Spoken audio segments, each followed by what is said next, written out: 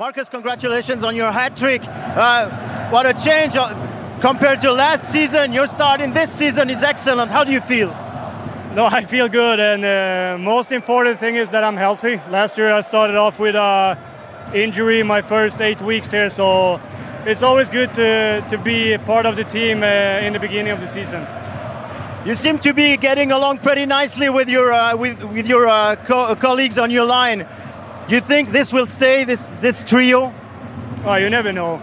But I mean, Nate is really good skater. He's so smart out there, and Wally, he sees the ice better than anyone in this league. So we got to be open, play my game, and I think we have 4 really good lines right now.